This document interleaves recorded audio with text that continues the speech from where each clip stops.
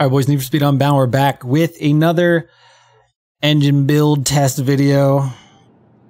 Pause that. Look, man, the 180 is just a rocket.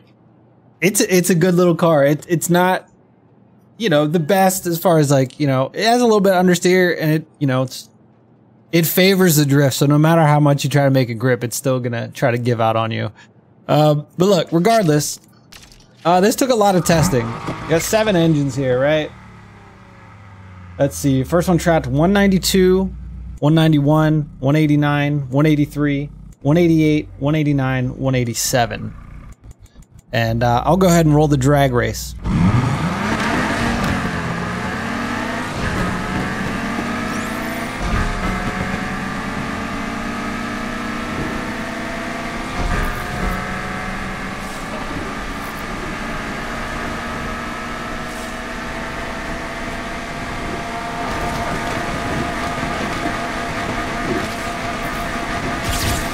So yeah, it came down to, they were all close. Like they all performed really well. It came down to engine 6 and 7 here. They were literally like 1/10 of a second away from each other. So I went ahead and went with, even though that says 0 to 60 better, I don't know, they're pretty, hey look, flat 6 engine, 2.8 liter flat 6. Throw that bad boy on. Let's go to parts here. I think everything's elite. Elite. I got elite dual turbos on this bad boy. Yeah, you could technically squeeze a little more, but it's like, It does pretty good. Elite nitrous, elite road suspension. I've got the pro brakes, elite grip tires. I am on the super clutch, 5-speed gearbox, elite differential, grip, drift. And as far as handling goes, I am on 60% grip. Steering sensitivity, probably, you want it a little high. Don't go too crazy. Full high downforce, off and off. Now look, this thing, it's a rocket.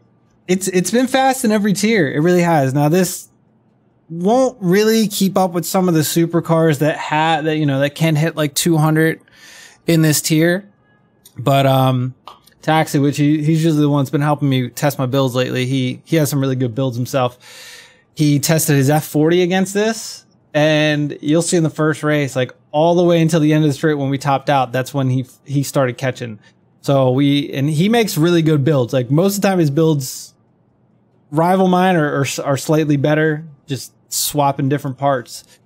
And his F40 just couldn't catch me. Now, in the later races where it was more like Corner King and stuff, he was getting me because the F40 just, that thing handles like a beast compared to this where it's just understeery and drifty.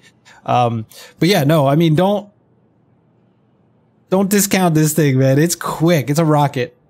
And then we did another one where he broke out his 180 and he had a different build, and I was getting him. I definitely get him off the line. And then for whatever reason, I guess top end, he's got a little bit more top speed than me.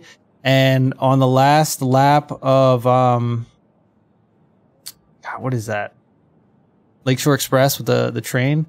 He blew past me. I guess he got a burst nitrous off me. Couldn't catch him after that. He was gone. So I don't know. But the cool thing is you can take, you know, either the 6th or 7th engine because they both pretty much perform the same. I'm with the flat 6 and tweak parts a little bit and kind of figure it out and maybe put like worse tires on and get a little more power, you know, for top end, like, you know, sacrifice the clutch if you want. There's so many different ways to do this, but look, flat 6, there you go.